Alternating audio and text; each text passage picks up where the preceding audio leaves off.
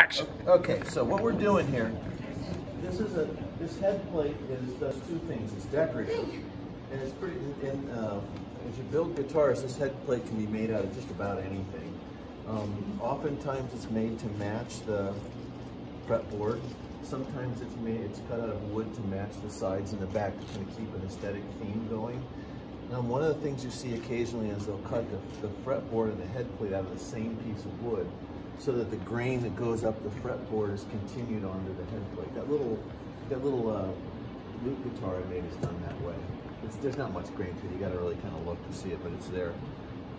And it strengthens the headstock a little bit, because you can see here's one side of that scarf joint and here's the other. When you put this across it, it gives you more gluing area across it, and it increases the shear area. So this makes it a lot stronger. You know, this joint there's nothing you can really do to break that joint. If that joint breaks, the rest of the guitar is probably a write-off too. Something really bad happened to it. So it does a couple of things, and it also locates your string nut. Right now, that may be the most important thing it's doing. So the reason we have the string nut sitting here is we're going to run the head plate right up against it. And if it's in there, you know, and this is plastic, so glue won't really stick to it. Once it's in there, we get everything clamped. If it's still nice and tight, when we pop that thing out after the glue's dry, we should be able to pop it back in. It'll be nice and tight. One of the things that makes guitars sound bad is if the string nut or the saddle aren't seated very well. Because you're counting, what a guitar does is the energy that goes into the air originally was in the strings. So the kinetic energy in the strings propagates into the body, makes the body vibrate, and the body vibrations are what make the sound waves that we hear as music. And it can only do that if there's a good solid mechanical connection. So if this thing's kind of floating in the air or not seated very well, that affects tone.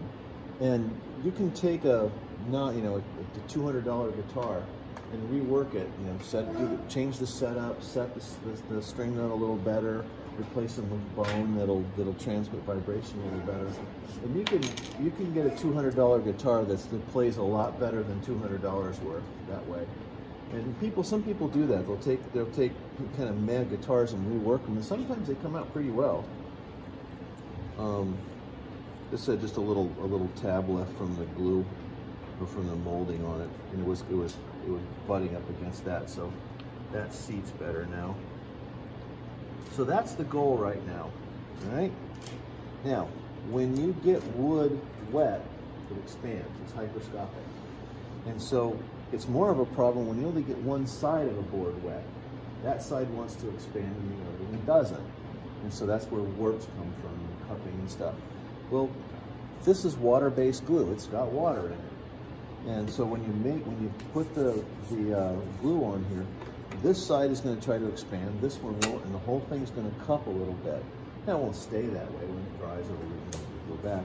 But what that means is when we glue this on here, we've got to do a couple of things. We've got to make sure it doesn't move. And the other thing we've got to do is make sure it's held flush or held tight everywhere. That's what this is. This thing is called a clamp. Well, it's a block, but the official name for it is a clamping caul, C-A-U-L. And what it does is it distributes load. So when I get everything set up, I'm going to put this on there, mash everything flat. When I'm sure nothing's going to move, then I'm going to put some clamps on it. Okay, so this is one of those times where preparation is everything. Once you started applying glue, you're committed. The preparation is done. So what I'll do here, it's good to have this tape here. I'll get everything lined up, and I'm going to put a couple loops of that tape around here to make sure everything holds nice and steady. Because this stuff is like grease when it's wet. And what you don't want is to put this on here, put a clamp on it, and have it slide like that or slide back here or something. Do this. It happens. But not to us, right? Because we're not going to do that. And the slot here should match up to the slot that's in the headstock. If we need to enlarge that slot a little later, that's really easy. If it isn't just super, it doesn't fit it super exactly, don't worry about it. Number one, we'll rework it a little bit later, and the other one is going to be, usually it's under a little cover plate anyway. Now, this side is cut a little bit off vertical. This is a 16-degree angle. This side is 16 degrees off vertical. So what we're not going to do is glue them on this way, right? Now it's 32 degrees off of that. Whoops. So put it right side up so that when the head plate is at 16 degrees below horizontal, that edge is vertical. So that's what it's going to look like. And what that does is that hits the vertical face of the string nut, pinches it right in there. Everybody's happy, everybody's comfy. The energy is going to flow through there. It's going to be great. All right? Okay, so whenever you get to this point, you should stop and ask yourself, okay, self, why should I not do this right now? Is there a reason why I should not do this? And just think for a second. Everything's right side up. I've got everything I need. Because when glue is sitting here drying, that's not the time to go, oh yeah, I need some clamps. That's a bad time to do that. But I think we got it here. What do you guys think? When I get glue all over my fingers, where am I going to wipe the glue? Wet paper towel. I don't think Bill wants us doing this, but if you look at the workbenches of every working luthier I've ever met, it looks like it's got dragon snot under. You can scrape the underside of the bench off, I think it weighed 10 pounds less. There are times when I think 2/3 of the glue I buy winds up under there.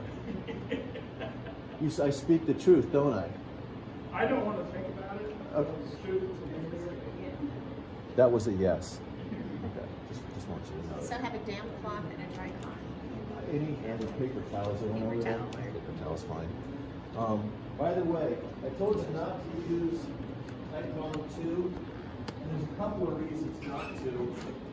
One of them is do this with your hands when they get glue on them. This stuff will, at least theoretically, wash out. Tight Bond 2, if you get it in your clothes, it's there forever. Tight Bond 3, you could probably make a boat out of. So, oh, I'll just wash it. No, that Tight Bond 2 is there forever. So if you do this with Tight Bond 2, it's yours until you throw the clothes away, or washing them will not get it out. Just, how do you think I know that? Experience. Yeah, it's like, oh, whoops. I swear. Sorry, honey. Okay, so I think we're good to go. We've got the tape, got the string nut, got the clamping caul, got a bunch of clamps, got a place to wipe off the goobers. Got your tape. Got my tape. Want to pull off a couple of strips and stick them to the edge of the tape? Sure. That's a good idea. Yeah. It's possible to over-prepare. Well, Probably a good idea. Bill School. Over-engineer, over-prepare. All right, so now it doesn't really matter whether you put the glue here or here. It's going to wind up in the same place. Now, if there's a little squeeze out, don't worry about it. We're going to trim this thing to you. You have designs for your headstock, right? Yeah. It's all going to get trimmed off anyway.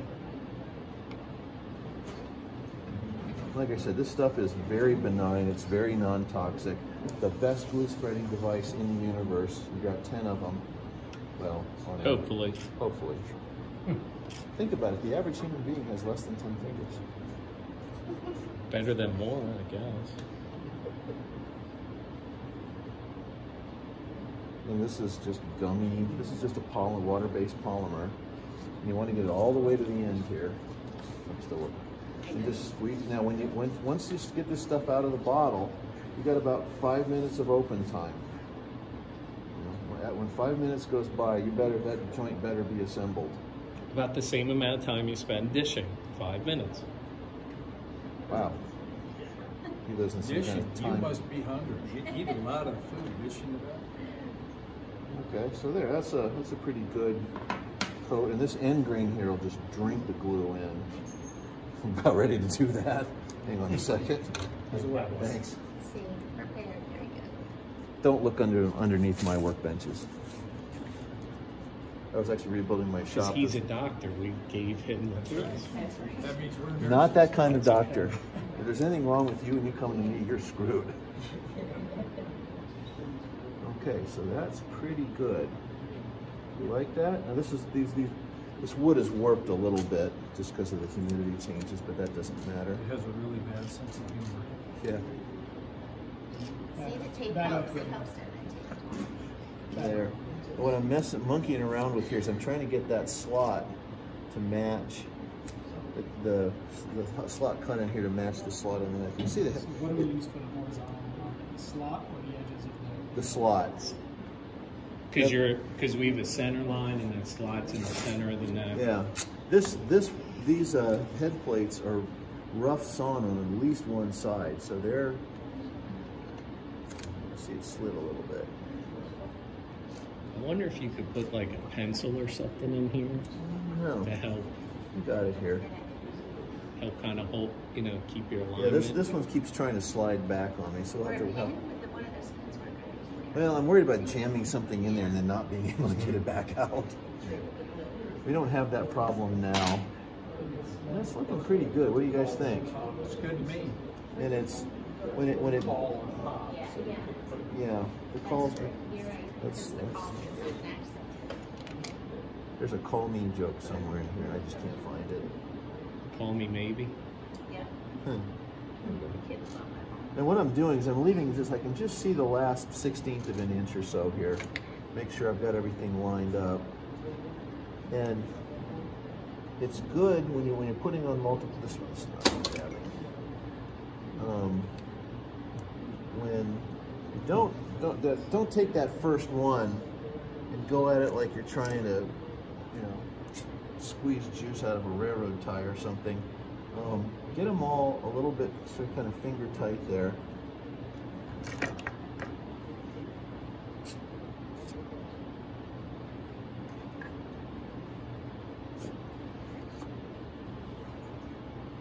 Let's just make double sure. Push that up there.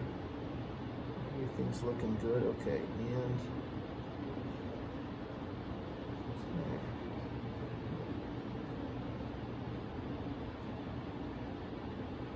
still trying to slide just a tad.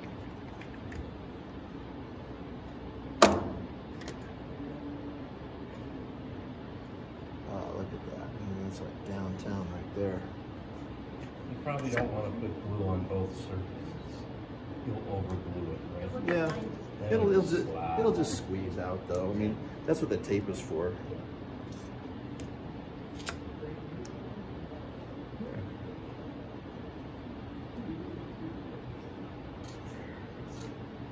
There. That's nice and snug in there. I can still move it. Now, what do you think? Looks good to me. Touchdown. It really didn't squeeze out much for all the glue I put on there. There's not a lot of squeeze out. A little bit right there. But remember, this is all getting cut off. You don't care.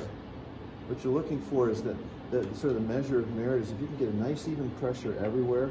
Because when you cut these to the right, to the final shape, it's gonna be like a road cut through geologic strata. You're gonna see the edge of this, the edge of the neck, the edge of the head plate, and then you're gonna see that glue seam in there. And when it's nice and tight, that's pretty right there. So there's no gaps that are full Yeah, around the middle. that's clean. Now the stress on your head plate is not very high, so it's, if there's a little bit of, it's another one of those. It's just this thing. Another one. You got one of those that actually grabs. You want us to get you another? Yeah, could you? Thank you. Right here. Come on. Here you go, Mark. Oh, thank you. Is that what we're?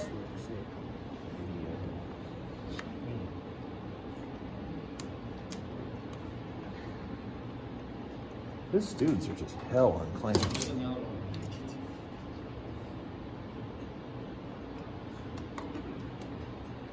As are mine. And it's your favorite clamps, the little ones that go down. Really?